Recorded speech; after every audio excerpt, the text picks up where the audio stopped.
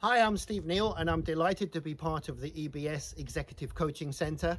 And I just want to introduce myself a little bit to you.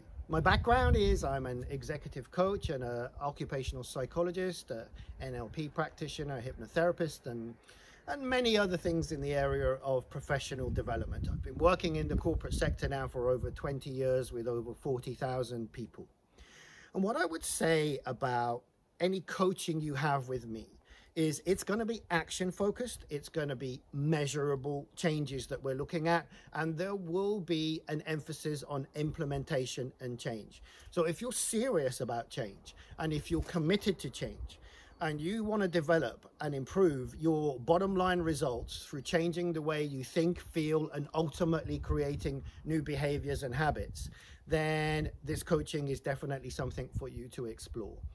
And coaching should be great. And what I mean by the great model, as I have developed and call it, is that the 5 key elements of motivation to change are growth.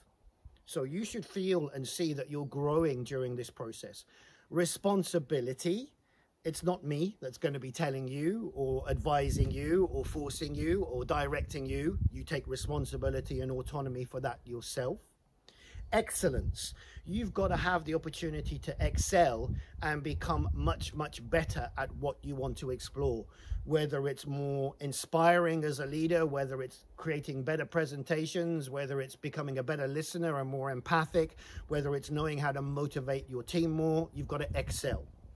Achievement, the 4th element of the great model. You should be able to see and will be able to see measurable results. You've got to be able to achieve. And last but not least, there's got to be thanks. And what I mean by thanks is there's got to be recognition. First and foremost to yourself. One of the motivators to continue with growth and change is that you're recognizing the steps you take, but also there'll be external recognition.